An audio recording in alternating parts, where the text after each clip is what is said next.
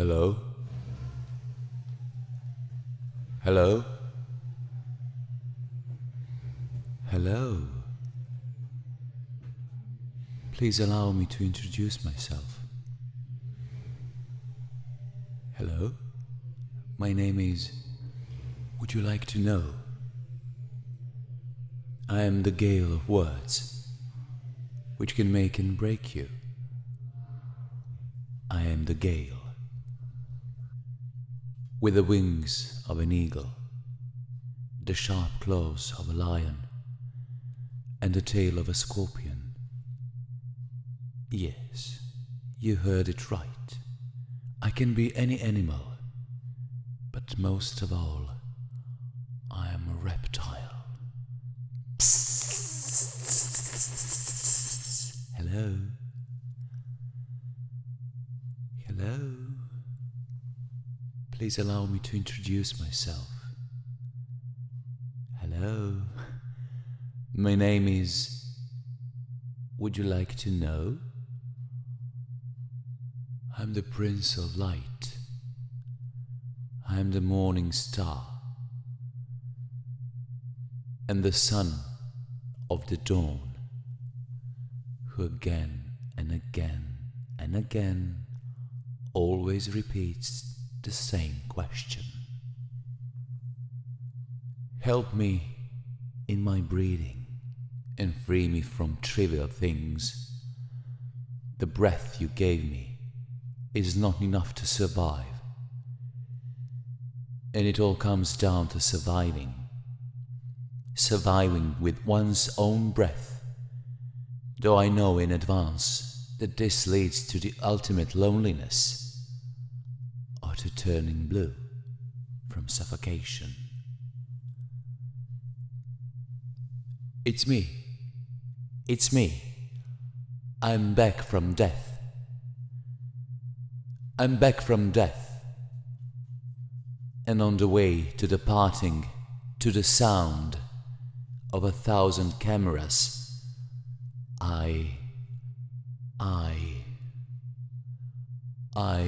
the seductive self-portrait of a monstrous landscape, constantly film my blue eyes, that infamous look. That look that begetter and eradicator studies people in their flight. I have seen these eyes, I have seen my body in these eyes so many times, over so many years, at so many events. Because I creep into your body, through your ears, creep into your soul, through your eyes, and speak the words I want to use through your mouth. I see myself over and over again. It's dead easy to be known, but I live today, after my death, and then it is incredibly difficult to become unknown. I'm always here. I can't help it. Otherwise, today has never been. If I'm not here, I have never been. I'm always everywhere with my blue eyes. Although other possesses my eyes, I don't have them. I never have them. Everything I do, whether I like it or not, is meant for another. Everything I do belongs to another, and still I remain, and still I keep filming my eyes, and still I keep repeating myself. I love the repetition. Everything I do, whether I want to or not, is intended for someone else, and still I keep on dancing, because that is all that I can. I love the repetition. Images Images, images. See them with a different feeling. Images, images, images, images. Some say images have no feeling, and still I keep repeating myself. And still I remain. What I cannot think, what I cannot see, I cannot want. Yearning for equality, I know what is impossible. It would make me independent and mean I cease to exist. I keep on choosing to travel the tracks true and false I have followed before, to discover something, to try to learn to see what I should recognize, to experience something or what I have forgotten, to crush those masks behind which no one is waiting, that no one is the someone that forces us to realize that we prove to be exactly what we think. We definitely are not the I and I to which the shadow of the day compels us is replaced by the I and nothing. Nobody is innocent. It is carnival time, and the kisses are never blue. We drink ourselves silly. We snort ourselves rotten. We gorge ourselves to bursting. We get sick of the smell of turpentine and oil paint they used to decorate the walls of power at the eternal party of His and Her Highness transvestite. They call me a seducer too, imaginer, great dragon, old snake, lil horn, writer of this world, father of all lies, twister of facts, prince who is never to be trusted, king of the land of word and image, ruler of your shadow, who are giving a state banquet in honor of Mr. and Mrs. Doppelganger on the occasion of the official masquerade of the protocol, with a short act on the trampoline by the princely acrobat, always on a full stomach. Double meaning. Life is a jungle. It is eat or be eaten. I float and dance. That is all I can do. Underground, my factory projects, the deep blue sky, while my left eye looks at reptiles' files for the next scenario of my new film, and the right eye selects imprints of fossils for the new number of my interview. As is it written, so shall it be. And what is written is the true.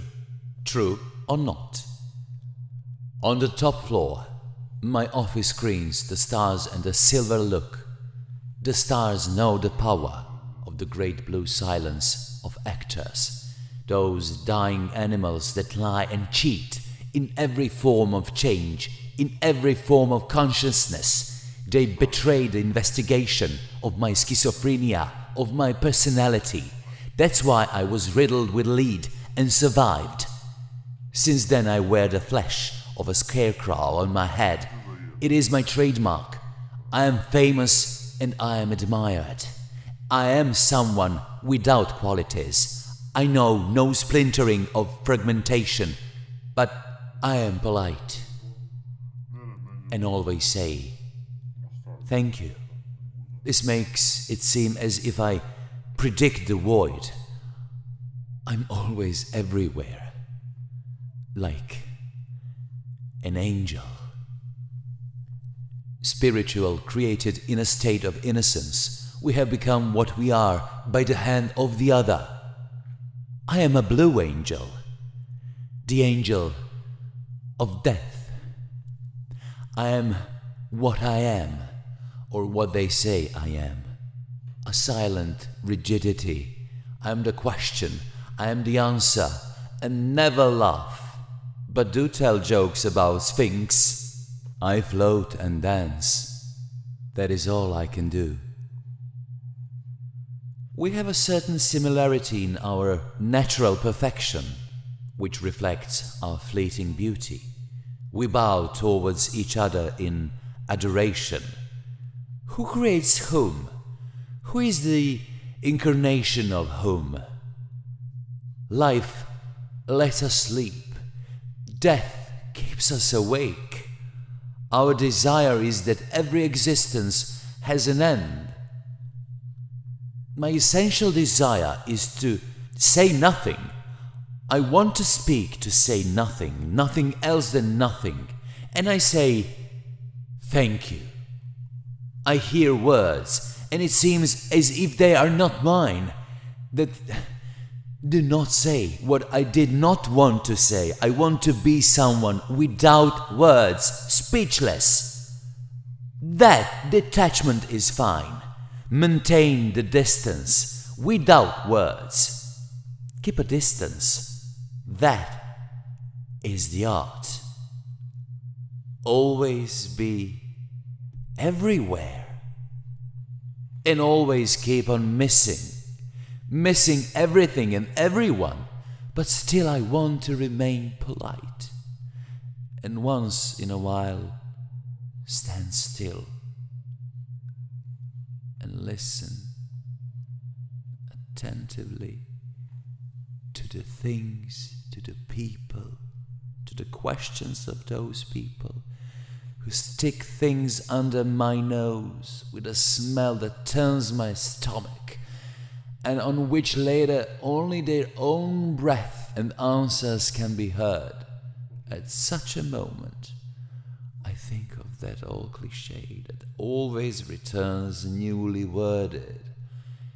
If we all looked the same, we wouldn't play blue games.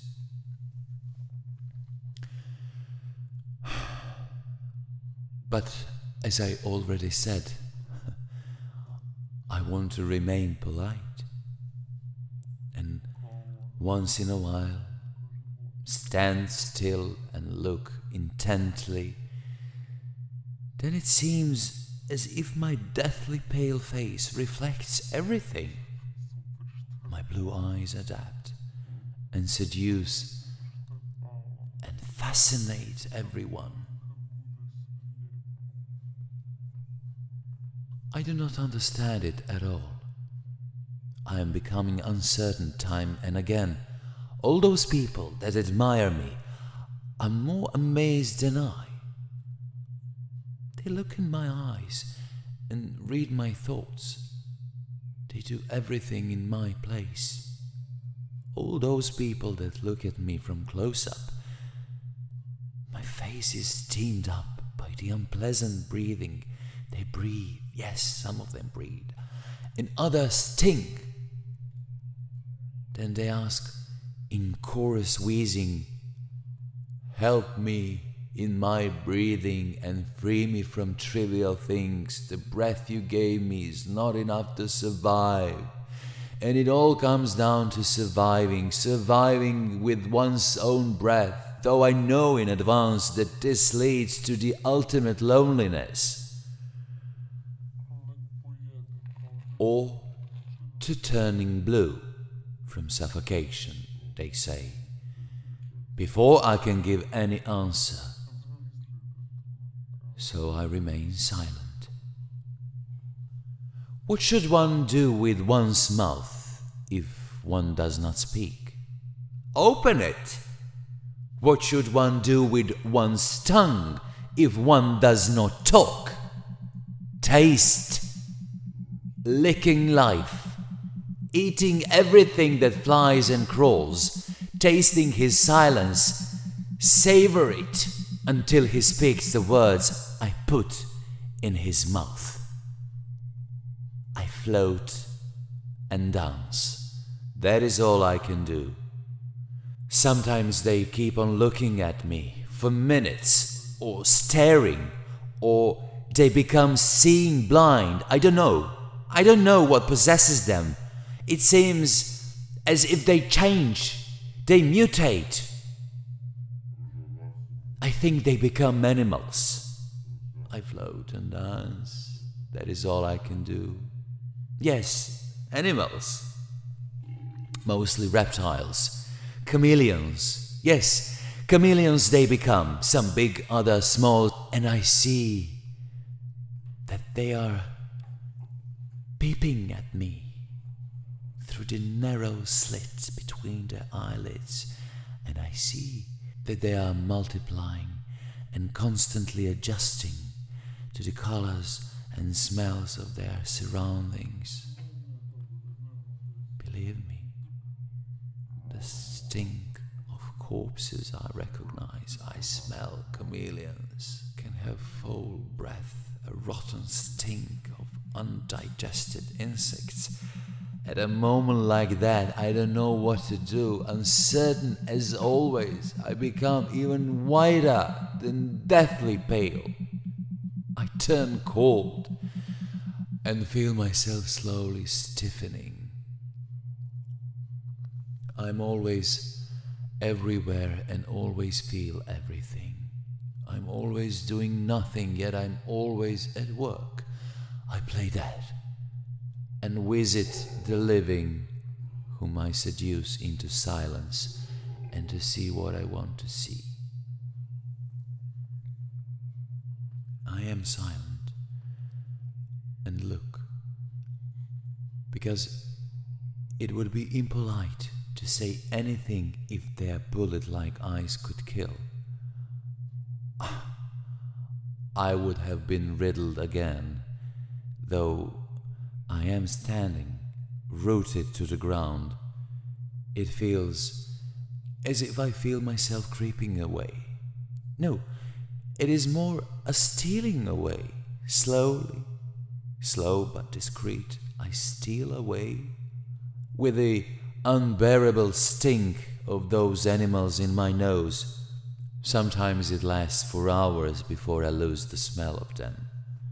You try to go away as inconspicuously as possible, as far away as possible. I think they cannot see me anymore. I think that I have disappeared. Are you vanishing? Or is it working, the tribute you wrote to me and which is stitched in between skin and flesh under your armpits? You cannot exist without me. I see to it that it is exceeding hard to become unknown.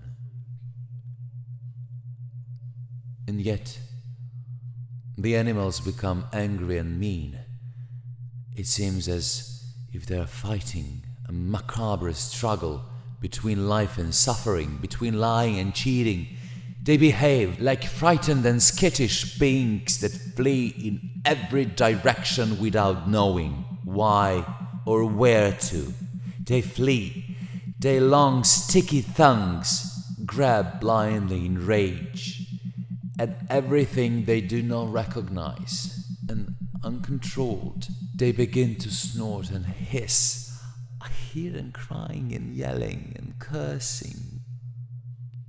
Pale cow, no good gnat, dirty tick, bloodsucker, Dracula, vampire, pale cow, no good gnat, dirty tick, bloodsucker, Dracula, vampire.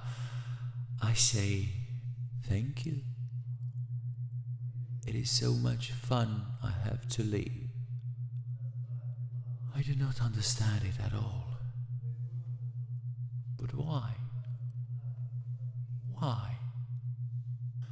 Why do people have to be so impolite?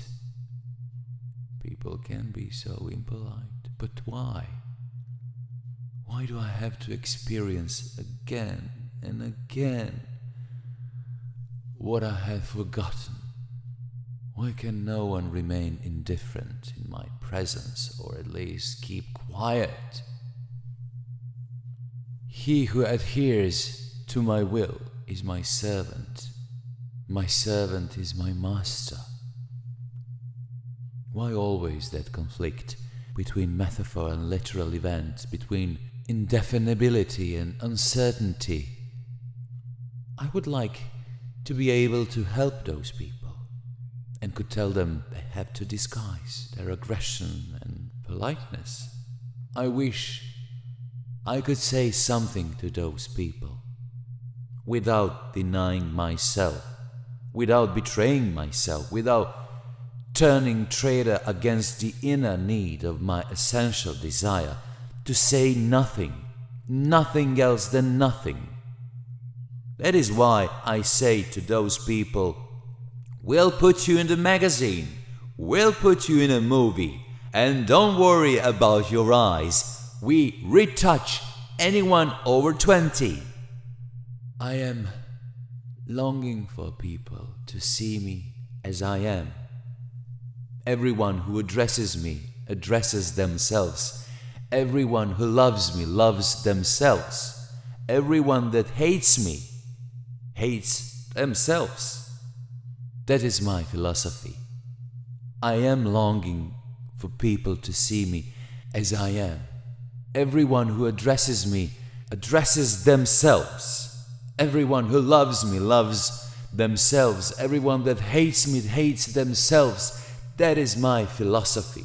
My philosophy is simple, from A to B and back again.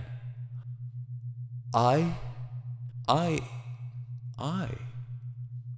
am uninteresting. I am not searching. Everyone is searching. For what? For their own identity, for the genuine self who will protect me against what I am, against what I do. Perhaps the presence of others protects me against my own violence. Perhaps I'm dreaming. Perhaps I'm both culprit and victim. I float and dance. That is all I can do. Let me dance the way dance should be. Vitality without brutality. Let me dance. Let me dance on the dead. Let me dance the dance of death. I'm nothing other than the Last Supper that copies itself, constantly adapts to the colors of death.